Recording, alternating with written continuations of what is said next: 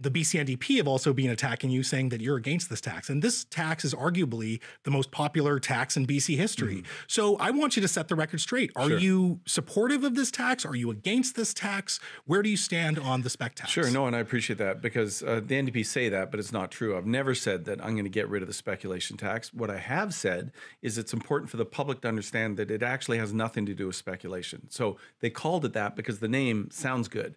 But speculation is when you're buying and flipping properties and making, profits in a very short period of time. That's not what the speculation tax is about. The speculation tax is about charging people that own second homes a fee for owning vacant homes, though, in high demand areas. But that includes cabins and cottages on lakefronts, et cetera. And so, they're going to be paying extra. So what I have said is that I want to look at the whole suite of costs and taxes that government imposes on housing, not just provincial government, but you've got GST, PST, property transfer taxes, you've got community amenity contributions, development cost charges, you've got public art charges. There's a whole list of costs that government imposes on the housing.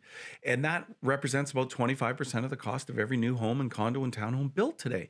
And so, but those same politicians go out and say, we are so concerned about affordable housing. And yet they're a big part of the problem. And that's all I'm saying, is that I want to look at all those costs through the lens of a first-time buyer like you and say, is that fair that they're paying all these costs when they're trying to get into the marketplace?